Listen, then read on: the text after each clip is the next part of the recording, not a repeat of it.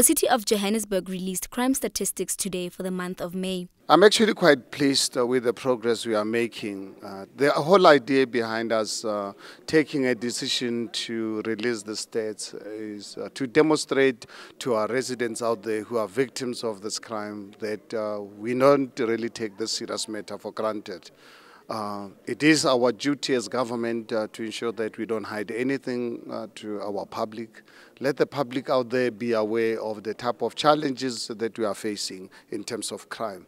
I think if you look at some of the crimes that we are facing, someone might actually think drunken driving is not a serious crime. Unfortunately, drunken driving leads to fatalities on our roads.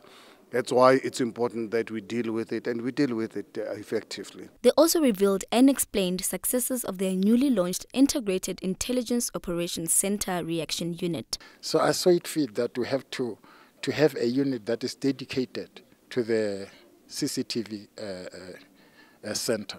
So whenever they see something, they dispatch them. And secondly, you can't have a uniform person who will go there because they will run away.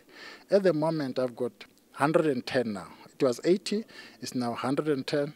You have seen them, they're not wearing uniform.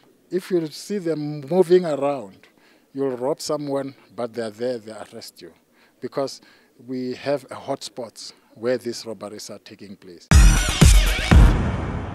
What's up? My name is Christopher Jmpd and you are watching Joburg Today. Boom.